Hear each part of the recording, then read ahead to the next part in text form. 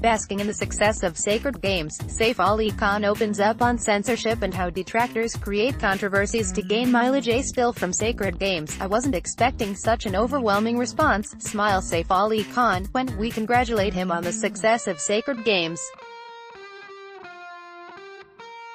Based on Vikram Chandra's celebrated novel by the same name, the show has been winning accolades from all and sundry since it dropped online 10 days ago. Though sold as a platform devoid of the censorship barriers that dominate the movies, the Netflix series, directed by Anurag Kashyap and Vikramaditya Motwani, ran into legal trouble last week. A plea was filed in the Delhi High Court seeking to remove certain sections that were allegedly derogatory to former Prime Minister Rajiv Gandhi. Saif Ali Khan, some people try and gain mileage. They watch like hawks for anyone to say anything that can be politically manipulated. For me, as an actor, it's important to be part of the creative journey without worrying too much about this. If the intention is correct, that of making entertaining content, then the idea of offending someone becomes secondary.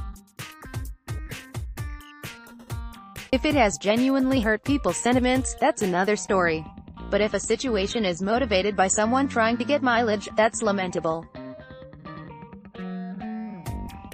People are always looking for attention, and the easiest way to get that is to attack a movie or a movie star, says Khan.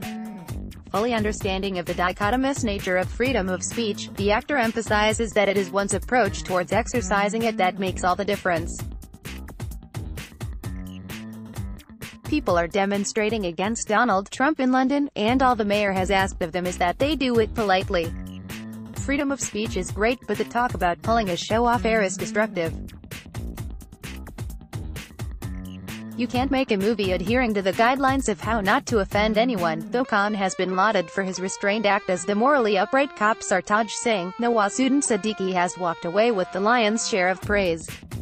Not one to be insecure, the Nawab of Patauda says, Mafia is always more dramatic, more romantic. Nawaz has done a fabulous job. But Sartaj is not monotoned. His addictions, his broken relationship, the lack of success, there was a lot to keep me happily occupied as an actor. I knew that Ganesh Gayton had more of the drama to play out.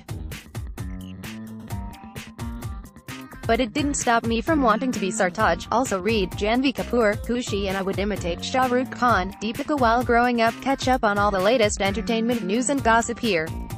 Also download the new Midday Android and iOS apps to get latest updates.